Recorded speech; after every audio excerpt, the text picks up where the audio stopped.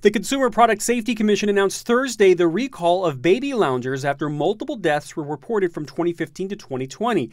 These products include the Boppy Original Newborn Lounger, the Boppy Preferred Newborn Lounger, and the Pottery Barn Kids Boppy Newborn Loungers. Experts say the infants can suffocate if they roll, move, or are placed on the lounger in a position that obstructs breathing, or if they roll off the lounger onto an external surface such as an adult pillow or soft bedding that can then obstruct breathing. It's believed about 3 million of these were sold.